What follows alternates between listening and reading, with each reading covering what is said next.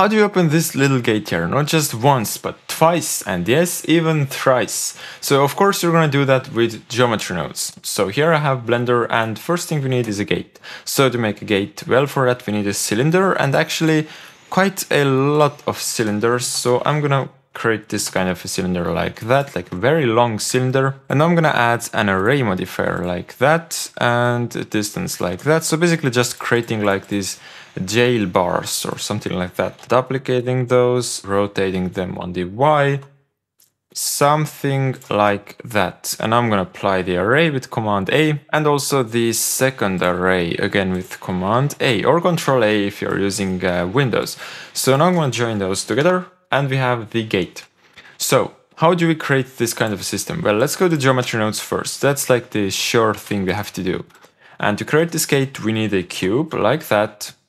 And then we need the gate, and then we need a single vert, as you see here, a add single vert. And this vert is somewhere here. If you don't have this vert, you just go to the add-ons, search for extra objects, like you see here, extra objects, extra mesh types, whatever. So you need those. Now we're going to take this cube here, and this is going to be our system. So the system is in place, and this is also our gate. And now let's go to this system, add a set of geometry nodes, nice and fresh, and let's add this gate to the system. But we're not going to do this like an easy way, that we're just going to take an object info, you know, select this gate, it's going to be in here. Yes, it is in here, but it's like very broken. How do we fix that? Let's take this gate here and apply the scale. And now this gate is here. I'm gonna move this original gate, hide this, and you see, okay, we have a gate here, but this is not how it works. If we would do it like that, this would result in some distortion. What we need to do is to take this vert here instead. So I'm gonna select the vert very precisely, and now I'm gonna take a point instance node, and I'm gonna instance the gate on that vert.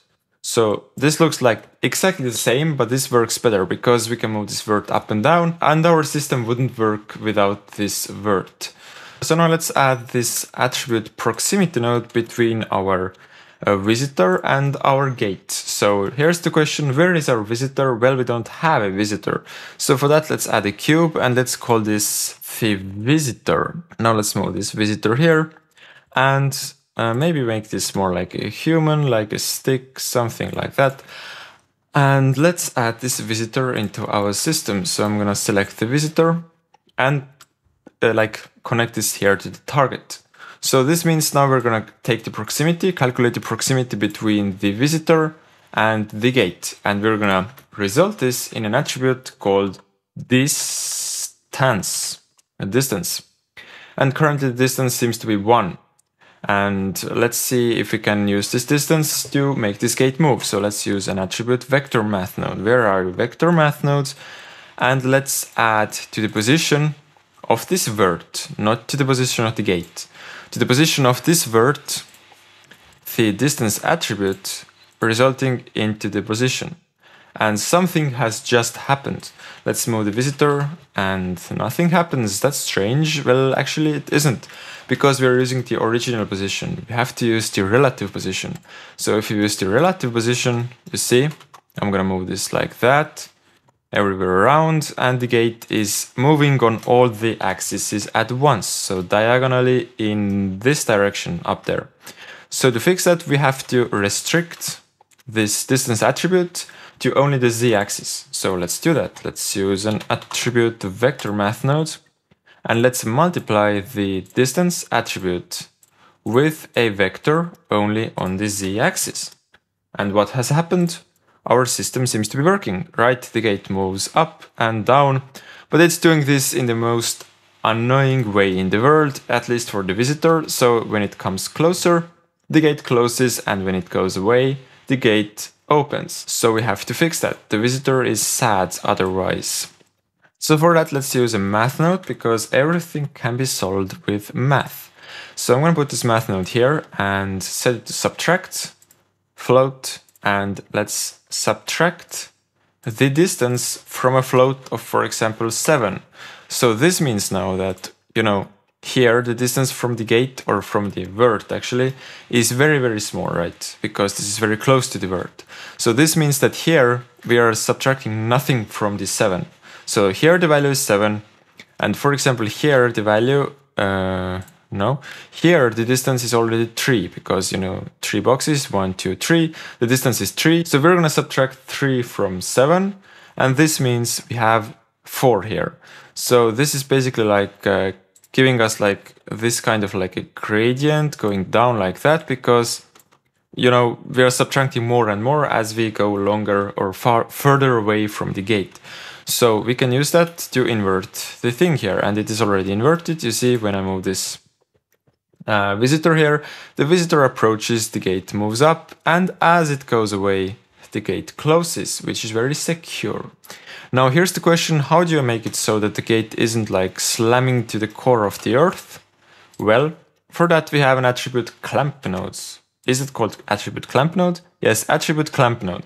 So clamping is basically like cutting away something from that attribute, and we're going to clamp the distance attribute, resulting in a distance attribute. And let's see what happened. We are moving it here, and it is working. As you know, the visitor is approaching the gate and the gate moves up, but the problem is that it's not moving up too much. So how do we fix that? Well, let's just increase the maximum distance. So let's increase it to around here so that it can like slip in from the under. And let's move this also like from the minimum position of this gate, and the gate is in the ground, which isn't very good. As you see, the gate is in the ground. So let's increase the minimum distance here to around here. And now let's enable the ambient occlusion so we can see all of that in a very nice way what is going to happen. So I'm going to take the visitor, and the visitor approaches with a cake and possibly a wine to visit his grandmother who lives in a jail. And the gate opens, He can just slip under the gate, and after that the gate is closing. Now you're gonna ask me, what was that little castle here, This is my new Geometry Nodes course, which is made entirely with Geometry Nodes, as the name suggests. So everything here is procedural, you can control, for example, what can you control here? The wall width. You can have a larger castle, for example. Then you can move the door, you can make this a bit wider, and you can also move it here, let's say. Then you can, let's say these roofs are way too small here. So how do we fix that? We just increase the roof width. And it's available on Skillshare, which is very good because you can access this for free. There is an affiliate link in the description. This means you're gonna take this link, you're gonna sign up for a free trial for 2 weeks, and during that time you have the possibility to look and watch and learn from my course. So the link is in the description. If you're interested in making a castle fully procedurally, you can check this out. Have a nice day and check out the course.